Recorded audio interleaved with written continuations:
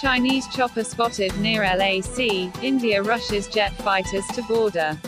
The Indian Air Force (IAF) on Tuesday scrambled fighter jets along the line of actual control (LAC) between India and China in Ladakh, after China flew military choppers close to the LAC. The IAF officials, however, termed it as a routine affair. This happened following skirmishes between the Indian Army soldiers and China's People's Liberation Army in Ladakh and North Sikkim last week. China military choppers fly in the territories and out fighter jets in our territories. It is normal routine affair, said Indian Air Force (IAF) officer.